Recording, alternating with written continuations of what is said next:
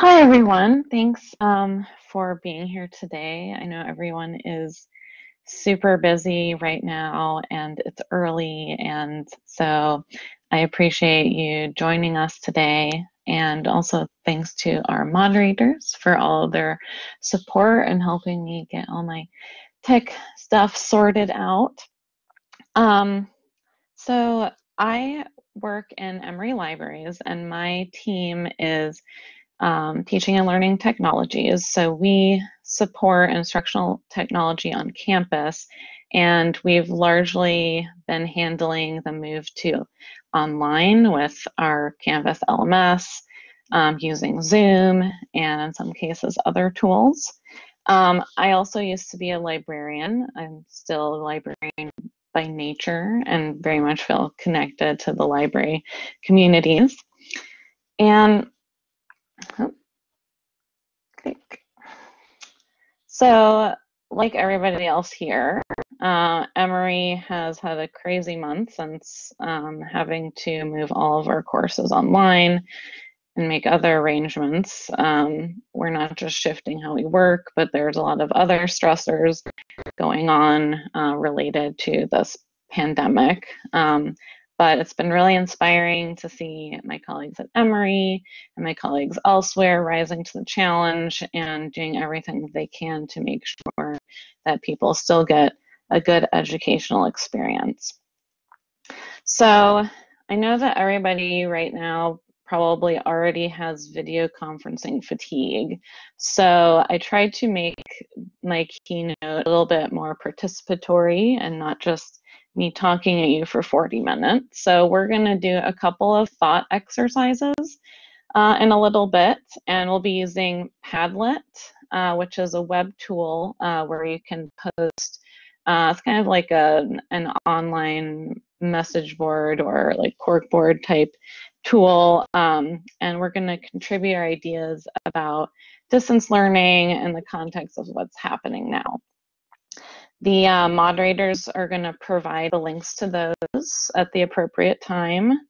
You don't need an account to participate. You can simply create a new entry by clicking on the bottom right there, the plus tab that you can click to create a new entry. And you can do it anonymously, or if you want to put your name on it, that's cool too.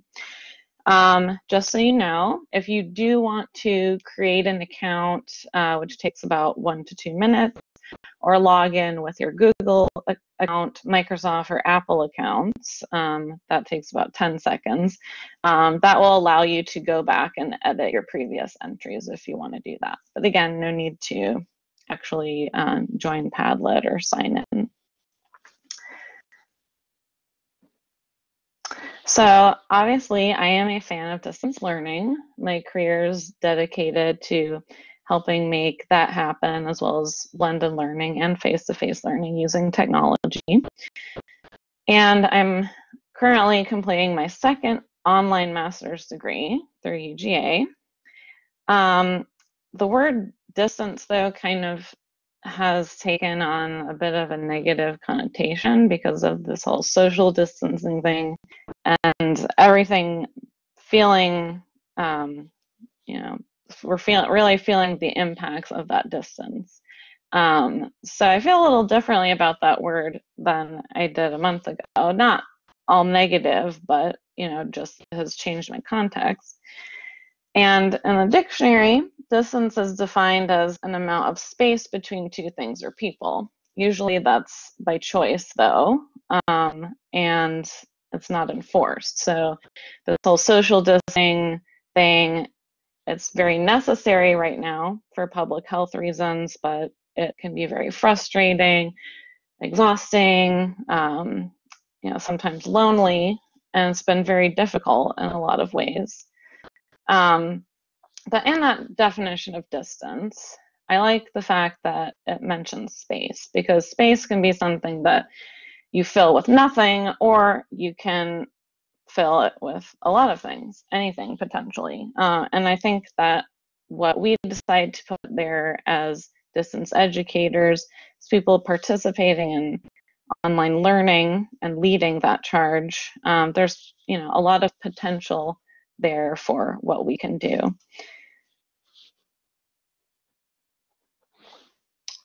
So a major theme right now that I'm seeing on social media, hearing from colleagues, reading in the news, is a loss of a sense of community and connection with others.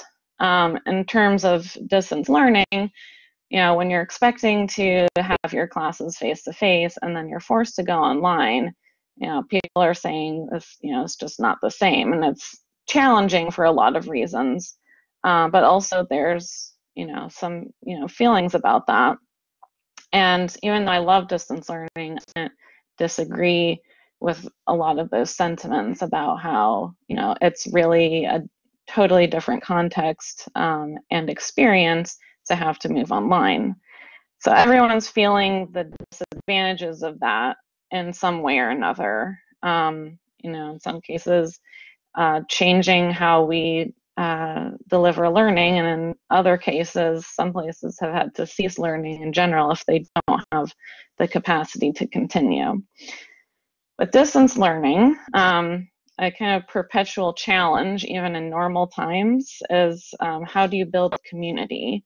And now that dilemma is magnified because distance learning, if we are continuing learning at all, is all we have. So we're able to see its faults and shortcomings very clearly right now. But there's also a lot of ways that that it can grow, and a lot of potential there. So with that in mind, my kind of theme for the day is how do we create a sense of community and online learning despite having that distance, and how do we as educators support that? Another definition for community is, well, the dictionary gives a lot of different definitions. There were maybe like 10 different definitions of community, which I found interesting. It can be a group of people living in the same place or having a particular characteristic in common, or a body of nations or states unified by common interests, or a feeling of fellowship with others as a result of sharing common attitudes, interests, and goals. So community can be a lot of different things, and that's largely going to be defined by the people who belong to that community. In the context of learning, communities give a sense of common shared learning goals, interests, as well as the spaces and people in which to engage with those interests and goals. And Alexander Aston, who's the founding director of UCLA's Higher Education Research Institute, describes learning communities like this. Such communities can be organized along curricular lines, common career interests, avocational interests, residential living areas, and so on. These can be used to build a sense of group identity, cohesiveness, and uniqueness, to encourage continuity and the integration of diverse curricular and co-curricular experiences, and to counteract the isolation that many students feel. Learning, as much research has shown, is inherently social as well as emotional. And so what teachers say, the way that they say it, the activities students participate in their learning, how they're able to interact with their peers, all have an impact on things like retention, interest, effort, motivation, ultimately their academic achievement. And again, building online community can be a challenge when some of the factors that are there in a face-to-face setting aren't present. And right now, we're especially feeling that because they were there in those cases, and now they're being taken away. So now that we're in this new situation, however temporary, we have to figure out how do we reconstruct our communities with what we have. In some cases, students aren't getting what they need, whether it's academically, whether it's socially, or whether it's on an emotional level, feeling stress and lack of support. And the loss of learning community is being felt in a lot of different ways. And those are contributing to consequences ranging from not being able to continue education as planned, being able to continue it but in a different way, to not even being able to complete coursework, to stress and mental health issues. So looking at some of the deficiencies that we have right now.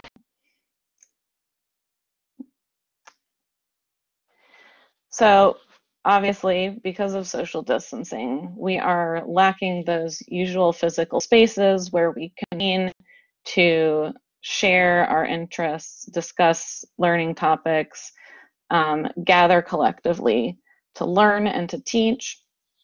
And those don't just include places like libraries and classrooms, but also, coffee shops, even places in the university setting off campus where students might just bond with each other. And all these places have context, and so moving online, we have a completely different context where we're isolated, and that can feel really jarring. So we're moving to these online spaces in a lot of cases, and that is very different in the way that we interact than being in the same space as our learning community peers. In some remote areas, there might be no spaces. They might not be able to be moving online because they don't have the resources for that. And so there's a complete lack of physical space. So resources like books, journal articles, all the things that libraries provide, as well as human resources, services, things like student groups, those are largely lost in this move to online. So all of these are supports that instructors and students, as well as staff, need to stay functioning and thriving. And, with lack of access to physical spaces like libraries, there's no place to go to collectively study or gather to look at a particular topic for a class. As far as online access, we're lucky to be able to have access to ebooks and databases, but some do not. And so those open educational resources may be the only option or a better option for some people. And in some cases, there may be a complete lack of, resources that work to be able to continue education.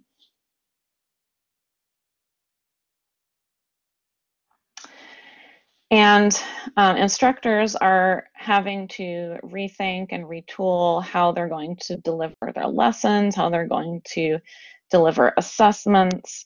At Emory, we're helping faculty figure out how can they kind of remap their syllabus so that they can still meet their learning objectives. Basically starting from square one, because they have had activities planned, but those may not necessarily work online.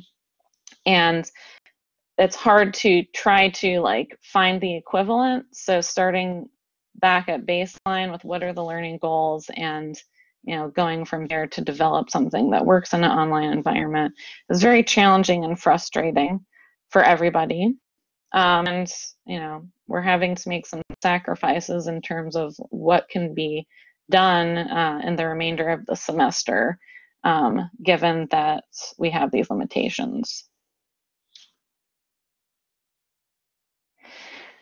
Also, availability of technology and access to technology, of course, is a factor. So a lot of people who are teaching face-to-face, they may have nothing against online learning, but they don't have experience with it. So they're not accustomed to using different tools. We've had to get people caught up on using things like Canvas and Zoom and Screencast-O-Matic and introducing the concept of flipped classrooms. And students are looking to their instructors to lead them and guide them and have those skills in technology. And so, that's where we come in and are trying to provide as much support as we can. But, there's other limitations like time that we have to consider. We have to wrap up the semester pretty soon. And so we've had to, sometimes just use the basics, and sometimes less is more, because you also have to consider what's the practicality for your use case. And our use case is, well, we just need to like get the stuff online as quick as possible so people can feel some sense of continuity. And the digital divide is really coming into play here, because in some cases it determines whether people will have equal access to their education or access at all. And so we're really seeing how, we don't, as librarians, we think about this regularly, but we don't necessarily see it. And now it's like really coming to the surface that, oh, we have some students who, like, when they go home, they just don't have access to reliable internet connection, or they don't have their own computers that they can use, and so forth. So there are a lot of different situations we're seeing related to technology access. And then time. Time is kind of a weird abstract thing right now. Some days I even am forgetting, like, what day it is, because everything kind of blurs together. And in terms of time for getting work done, for delivering instruction, for students to complete their work, for educators, obviously having to prepare and replace lessons and assessments really quickly has been difficult. And so there's the time limitation there. And then everybody has other stuff that they're dealing with, whether they have to homeschool their kids or they have to, handle, like, I need to get my groceries somehow, having anxiety about going out and just doing an errand. There's a lot of things that are impacting people's time differently now. And then there's just that, being stuck at home, like everything blurring together. Everybody's still in that adjustment period of like, how do I manage time when like every aspect of my life is in the same physical place, because usually we have that separation. And then of course different time zones. Some students are in different time zones than their peers and their instructors, and so accommodations need to be made in which they may not be able to meet synchronously so much with their class. So all these aspects have really upended face-to-face learning communities, and along with the absence or change in these factors, there's also the new social context where, again, interactions may not always be synchronous due to practical reasons. Communication is a little bit more broken up and choppy and maybe inconsistent and accessible. There's a lack of shared learning experiences and feelings of isolation.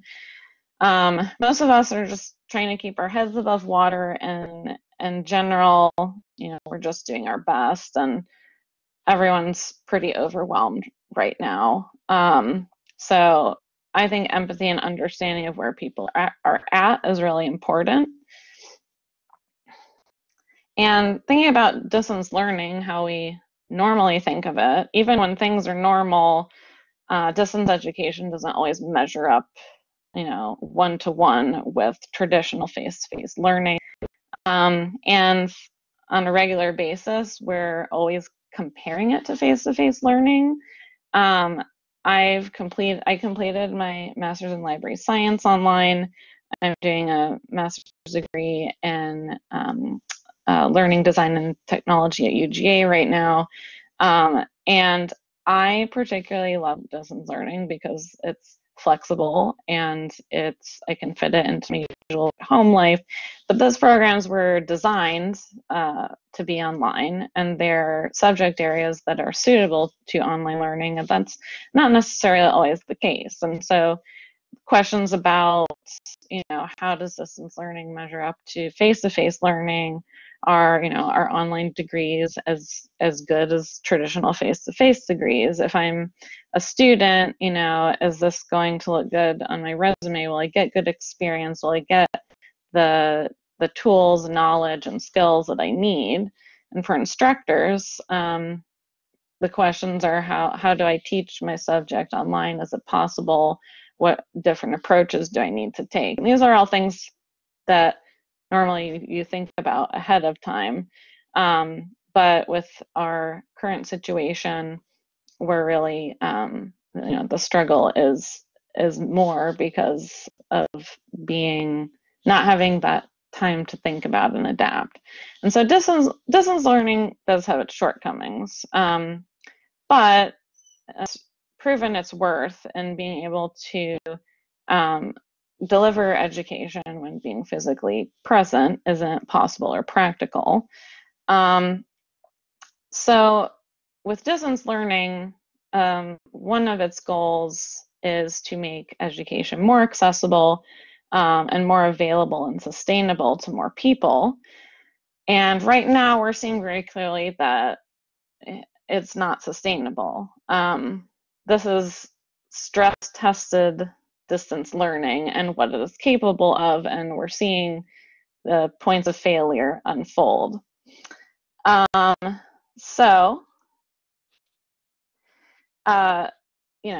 Sure, we are not prepared for this. Distance learning was never meant for this, but it's happening. It's very real. And in some ways it's not meeting expectations or needs. But possibly, what if it could?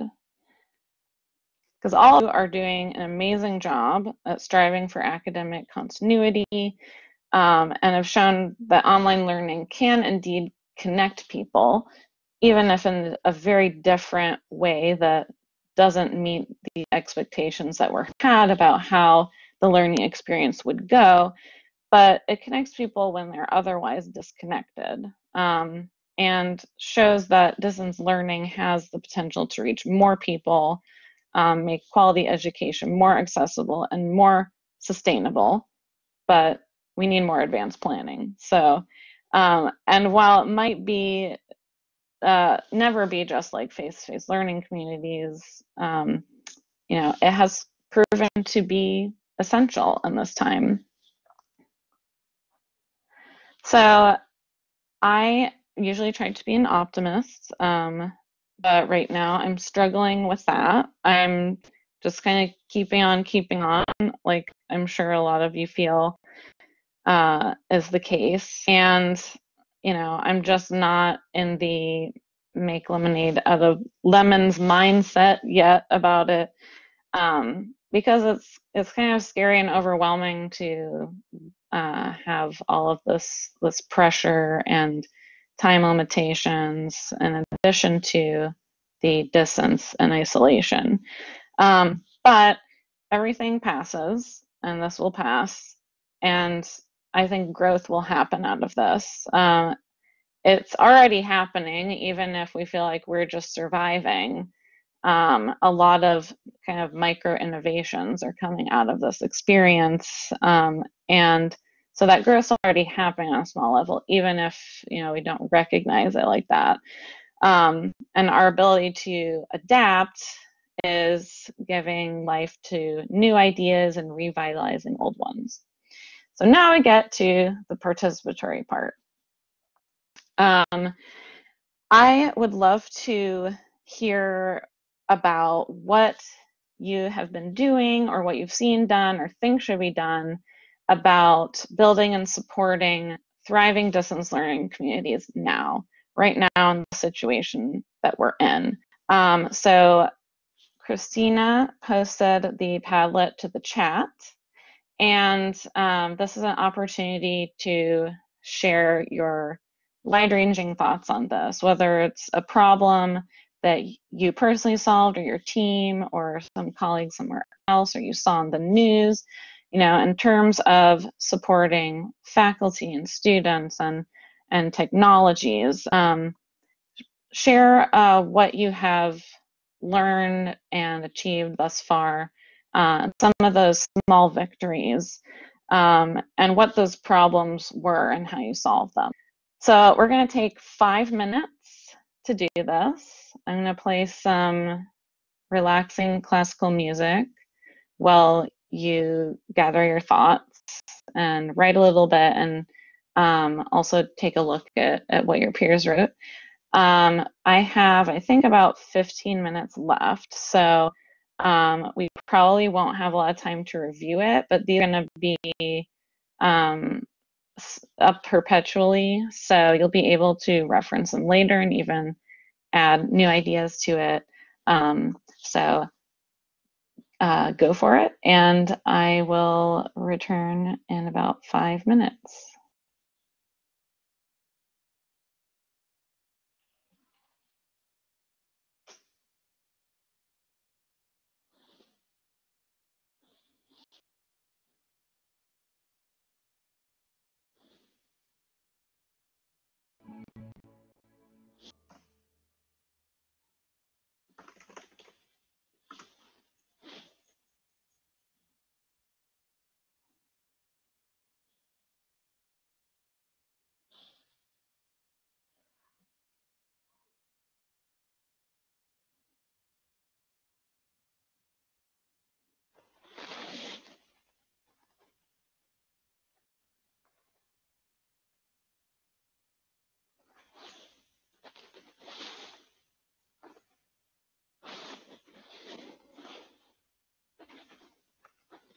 Okay, I see some amazing responses, and definitely take the time to read through what your peers wrote, and this could be great inspiration for the breakout groups later. So I'm going to wrap things up pretty quickly, move through the next part, and then we'll do one more Padlet thought exercise and wrap up. For Q&A, if we run out of time, please put your questions or comments in the chat, and then I created a Padlet where I will post those questions and then comment with a response. So, moving on, we're feeling the effects of this pandemic and in the loss of educational communities, very strongly in a local sense, but it's happening globally. And this map is from the UNESCO website, and it shows the impact globally of how many learners are affected, which is over 1.5 billion. 91% of all learners in primary, secondary, and higher education, and 191 countrywide closed. And if you go to the website, which is, if you just Google UNESCO school closures, you should get to this, or educational impact. This actually, the play button there will start from the beginning of the impact and show you the evolution over time, over probably, I think, since February of school closures. And so it's a really interesting visual to see like how big this really is. So thinking about how we can make distance education more sustainable on a global scale, the UN has developed Sustainable Development Goals, and these were adopted by 193 countries in 2015, and they want to achieve them by 2030. And several of them relate to education and other elements that go hand in hand with education. So this is a call to action for all countries to promote prosperity and economic growth worldwide, while also addressing the fact that we need to protect the planet and use resources carefully. So for quality education, that includes free and equitable primary and secondary school for all children, as well as equal access to affordable and quality technical school, vocational school, and higher education at university and beyond. Goal number 8, that's related, is decent work and economic growth. So rethinking policies and structures in the effort to eradicate poverty, and of course having educational opportunities helps with that. And then goal 10, reducing inequalities in general, focusing on policies that attend to the needs of disadvantaged and marginalized populations, which we are seeing what some of those issues are now in our current situation. So as librarians and educators, we are naturally helping with these things, not just now, but on a regular basis, even if we're not thinking about those broader UN goals consciously. And what we're doing right now is going to help shape the future of what access to education looks like. And we can't predict what's going to happen, but we can imagine what that might look like and envision what could make for thriving distance education communities where distance education is accessible and equitable for everyone. And what are the things that would need to change, be developed to make distance learning sustainable for anyone, anywhere? And so our next thought exercise is to think about by the year 2030, when they want to achieve those sustainable development goals, what might distance education look like? What do we need to start doing now to improve those outcomes in terms of distance education? So this is like pie in the sky ideas. It doesn't have to be practical. It can be, related to some technologies or policies that exist now, or it can be something that you just create in your mind that you think is ideal, whether it's for supporting instructors or supporting students or specific technologies, making distance education kind of more similar to the face-to-face experience. So this is a creative exercise. I know it's kind of hard to think that far in the future in general, and right now, we have so much we're dealing with in our current situation, but kind of getting a head start on, once this is all over, like what might we be able to take out of it and really advance distance learning for the future. So we'll take 3 to 5 minutes. And then I will wrap up very quickly so you all can have a short break before the breakout sessions. And again, I will be giving out a Padlet as well that will have a Q&A in it. So you can post your questions on the Padlet, or you can post them in chat and I'll put them in the Padlet. And then I will answer them in a comment. So take a little time to fill out that next thought exercise and see what your peers are writing. And again, this will stay up so you can access it later today and moving forward. So.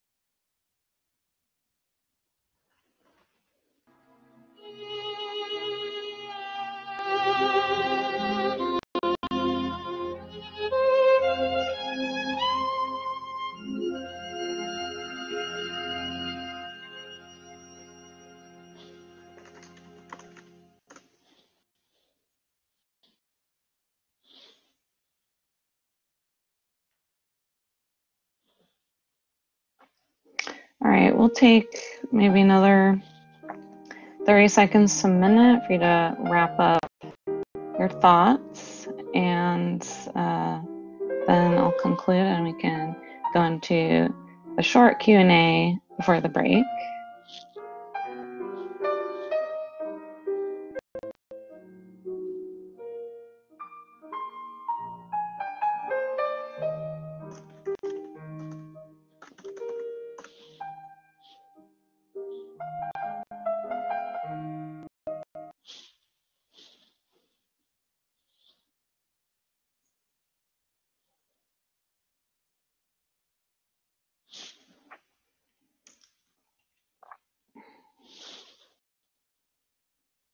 Okay, so this is a thought exercise. Again, it's hard to envision what 10 years from now is going to look like. And some of the ideas you wrote down might not be possible, but that doesn't really matter. It's inspiration for what could be, and thinking about the issues that we're seeing now and how we might address those in the next 10 years. I don't know what the future holds, but I do think that distance learning will be playing a bigger and bigger role in delivering education, meeting educational needs, supporting learning communities, as well as economies. And in the past month, I think that we as educators have really shown what we're capable of, whether or not we're accustomed to distance learning. Our adaptability has been incredible and is also highlighting areas where we can grow. And so as you talk in your breakout groups today, I really encourage you to think locally as well as globally, and consider how we might be able to come out of the situation better than before. Now, that's not going to be immediate. We're going to need some time to bounce back, but it's going to give us some time to think, where eventually, we'll be able to take what we learn and build a better future. There's going to be a lot of improvised innovation in the next several months that we can utilize. Distance learning isn't the solution to everything, but it's essential right now, and I think that we can design online learning environments to best serve learning communities all around the world. So these palettes will stay up, and you can add your ideas to these boards throughout your breakout session, and if you have thoughts later, even weeks later, feel free to add to them and share them with others. I really thank you for the opportunity to share with you today and also learn from your experiences and ideas. And I especially thank you for your hard work in making sure that the people that you serve can continue to have a quality academic experience. You're awesome. So I have a little bit of time to answer some questions if you want to type it in chat or raise your hand. Otherwise, you can post it to the Q&A Padlet that the moderators are sharing in the chat, and I can address those later on.